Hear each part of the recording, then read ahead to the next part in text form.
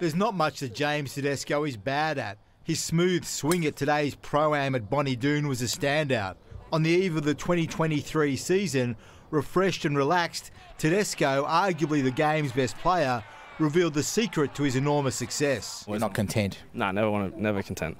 And I think that's what's made me be successful. I've never really been content with how I'm going or where I am as a player. And Teddy isn't afraid to pinpoint where he wants to improve. For me myself, I want to get better as a leader. I want to be the best captain. I want to lead us to success and premierships. And I've been captain now for the last 3 years, and we've made the finals, but we haven't got to a grand final or haven't tasted premierships. So that's definitely driving me at the moment. Am I harsh on the team if I say it's a failure unless you make the grand final? Well, at the club, we want to win premierships, so that'll be a failure for us. Tedesco says he's been driven to get better from within. Can you get better?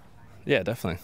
I think I wouldn't put myself on the ceiling. I always want to improve and get better, and even guys coming through. Suwali got young guys that are pushing you to get better. And Teddy has a warning for the rest of the competition when it comes to the 19-year-old Joseph Suwali. I'm loving Joey. He's getting better and better, so I'm excited to see him dominate the competition, which I'm sure he will do. Can he dominate it? Can he dominate it?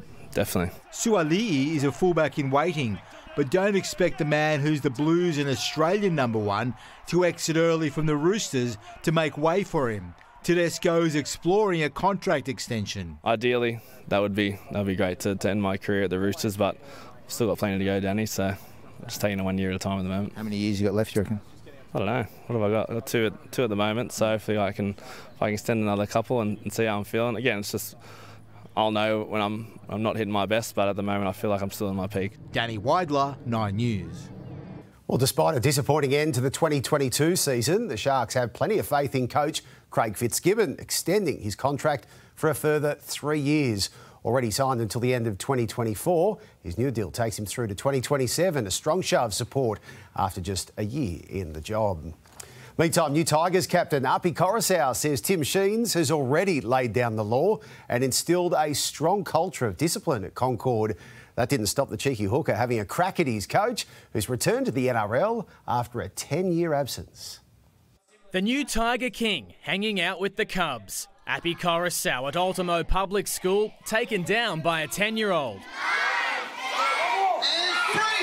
I got challenged to a push-up challenge. I lost. The student's youthful energy may have rubbed off on Coruscant, who could be in the bad books after this jab at 72-year-old coach Tim Sheens. Yeah, I think the last time he coached was in like 1876 or something back then. But the game's changed a little bit, but the fundamentals are the same, and he's got Benji Marshall there to help him out. In reality, there's enormous respect for Sheens in Tiger Town, his old-school methods keeping players in check. Probably the biggest thing for myself is his detail.